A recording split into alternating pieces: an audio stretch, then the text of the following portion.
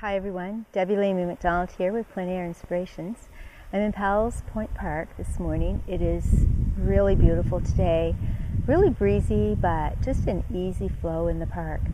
This is my second time returning to work on the study that I'm working on today, and my subject is the change houses before you.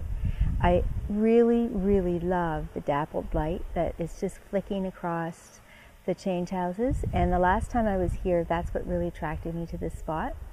I couldn't return for a few days because we didn't have any sun in the morning, and I really needed the sun in order to catch the dappled light effect. Really, right now the light isn't quite as strong as it was. It's strong actually, but it's not as dappled as it was because the sun has shifted in the sky. It's actually early noon now. And this is my study that I was working on. Just show you here. So I actually was in the shade for a little while, and the mosquitoes are out in full abundance today. After all our rainy weather, they're just multiplying in droves, and that was the focus right here. While I was here, the Chad bus has arrived, and if you can kind of see through the trees there, they have come and take some seniors down to the park, and the seniors are having a little picnic outside.